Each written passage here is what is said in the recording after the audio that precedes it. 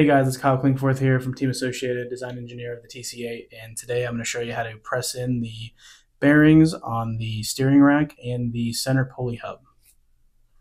So to start, we're going to take a look at the steering rack assembly, and the easiest way to do this that I found is the first thing you want to do is oil some of these bearings. So get some bearing oil, just drop a couple on there all the way around,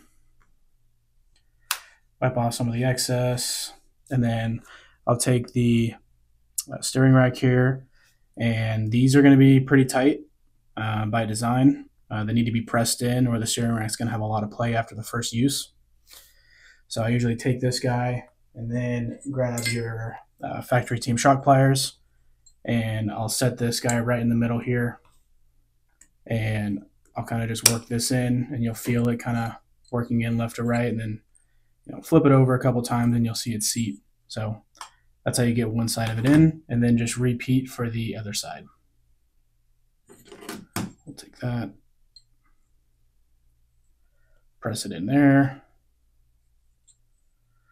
Now, these aren't going to seat 100% doing this, so the next step to this is to take your servo and bell crank mount, go ahead and take one of the 0.2 and 0.1 shims that come in the kit for shimming these to make sure it's perfect with no play. Set those guys right in the center there. Take the bell crank mount. And then the last thing you're going to need is a M3x6 button head for this assembly. And go ahead and screw this down. And because we put those extra shims in the back, you're going to slowly tighten this and you'll feel it pressing on the bearings. Crank that down a little bit and then loosen it back up. And now your bearing should be pressed in all the way. And then from there, take out these shims. And typically you only need either 0 or 0.1 shims for this assembly to not rock back and forth. So I'll start with the 0.1 shim and see if the assembly still moves freely.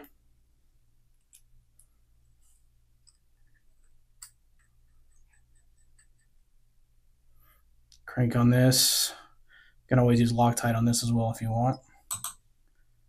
So yeah, bell crank is super free and very minimal rock back and forth. That's probably pretty good.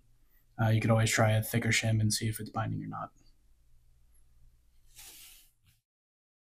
not. So for the center pulley hub, we're going to do something very similar to the steering rack.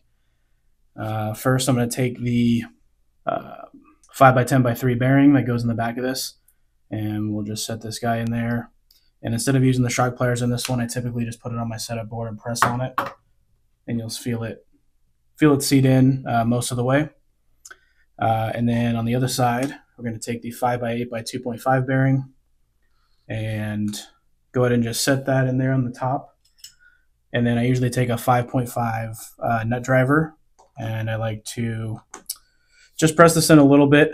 You'll hear it kind of wiggle in a little bit, but it's not going to go all the way down, just as long as it's in there straight. All right, so next we're going to take the bulkhead and another 0.1 and a 0.2 shim, and we'll place this right over the center here. And then we're going to place the center pulley hub on there, and then it's not going to be seated 100%, that top bearing there. So similar to the steering rack, I'm going to take the screw that goes in this, and I'm going to slowly tighten this down until that center bearing seats itself, and you'll feel it be tight, and then you'll feel it stop at the very end right there. And then from there you can back this screw out, and then now the bearing is fully seated. And then from there you can go ahead and take the shims off of your motor mount.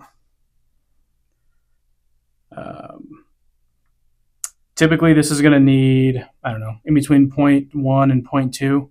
So right now I left that 0.2 shim on there. I'm going to take the center pulley hub, and now when I tighten this down, we should be able to tighten this down completely, and it's still spin free if the bearings are pressed in all the way. So that's a little tight. So I'm going to take this back out, and I'm going to put the 0.1 shim in and see how it feels.